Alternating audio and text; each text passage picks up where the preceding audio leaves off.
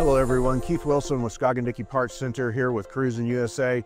I want to talk to you DIYers about the ProCharger air-to-water intake.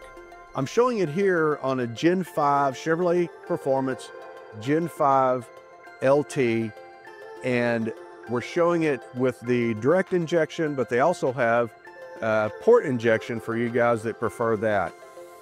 This is just a bolt-on kit.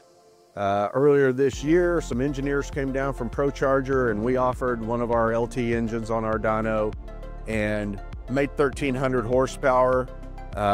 So it's at least 1,300 horsepower capable.